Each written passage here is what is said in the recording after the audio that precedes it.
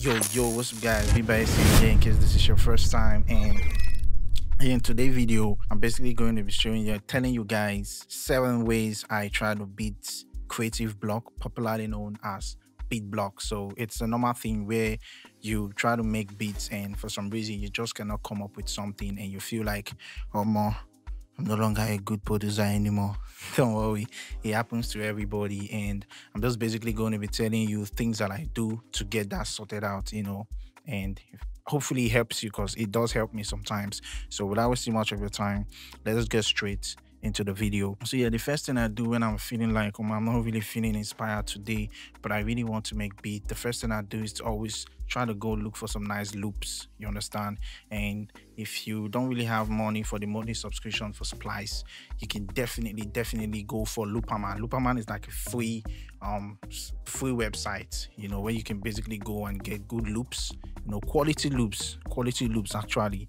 And you can use it to start making your beats. And if you have the money for the monthly subscription, you can also try to use Splice. Splice helps me a lot. Like, I use Splice almost every time when I'm not feeling inspired.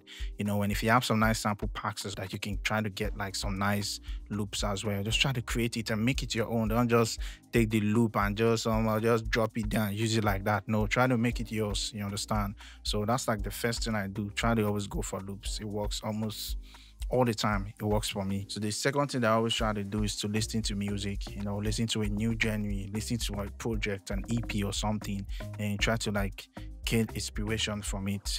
Basically listening. Maybe I can try to collect the like chord progression or the drums from it. Just try to use it to build up something. Listen to something different from what I normally do. Do you understand? And try a different genre. So that's like the second thing I always do. And 80 to 90% of the time, it always works for me.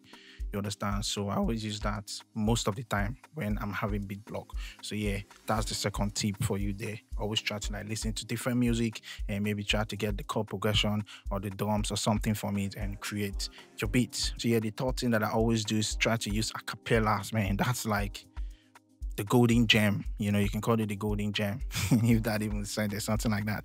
But yeah, acapella, you can go get some nice popular songs, maybe from Whiskey, Burna Boy. You can just extract the acapella. There are so many software that you can use to do that. And if you don't know any, comment in the section below and I'll reply you and tell you one that you can use.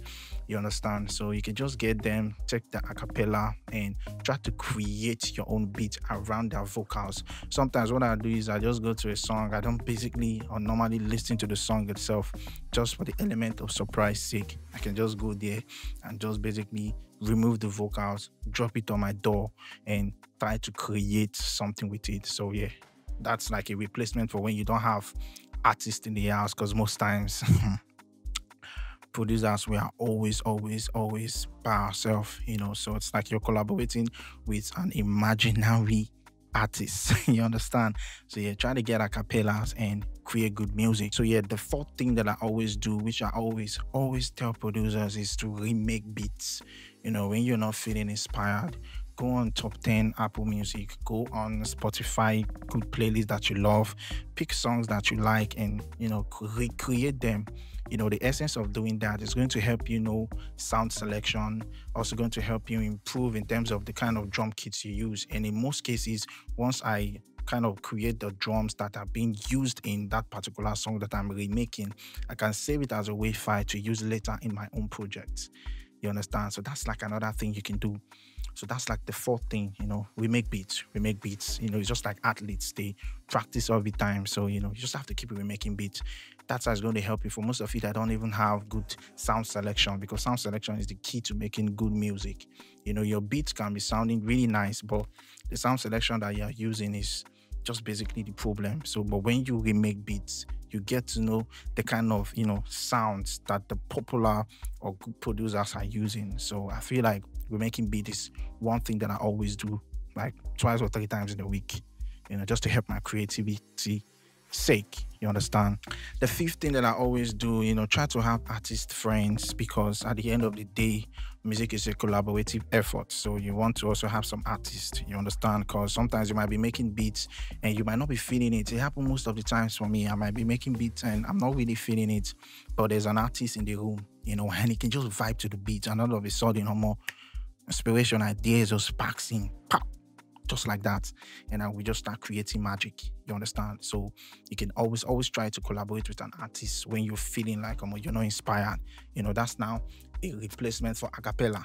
You understand? So always try to make sure you have an artist around. And if you don't, you can make a beat, not necessarily finish the beat. If you're not feeling it, send it to any artist they can vibe to it, send it back to you, and all of a sudden you just have your creative juice back.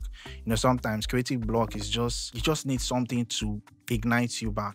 You understand? To bring back that fire. It's not like you are whack, because trust me, sometimes it can make you feel like, I'm not a good producer or blah blah blah blah blah. But it happens to everybody in general. You understand?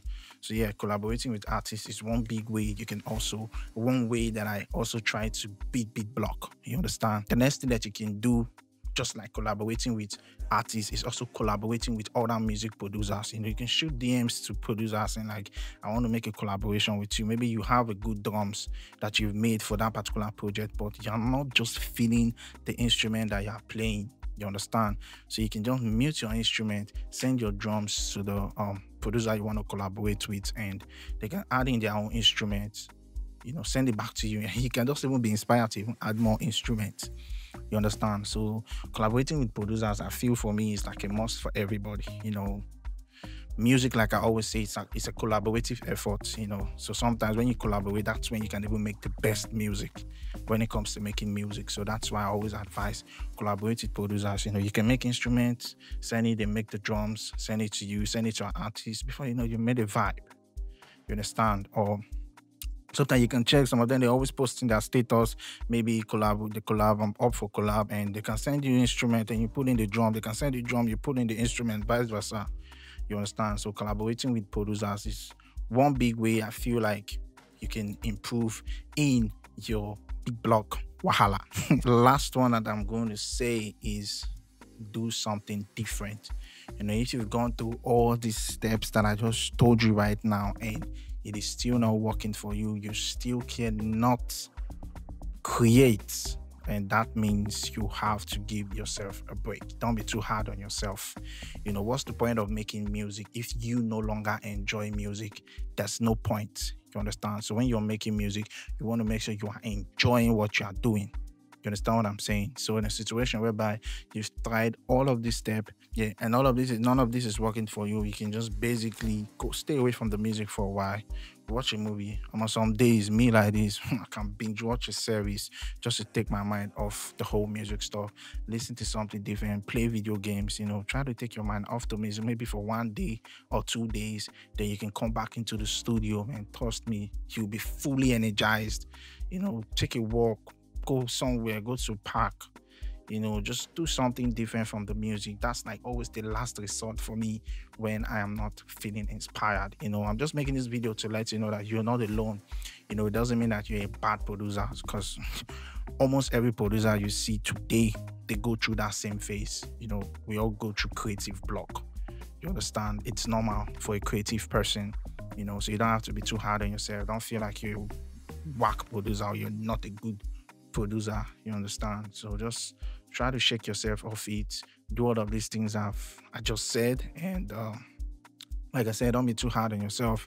The essence and the reason why you're making music is to enjoy yourself. Music should be a therapy to you and not a stress. You understand? Because it's something you have passion, it's something you love doing. So that's just my reason for making this video.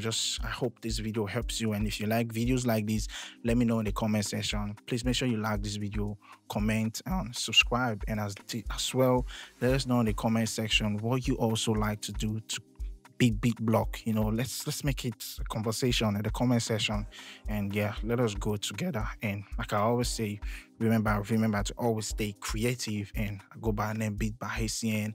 And yeah, till I catch you guys in the next video. Peace.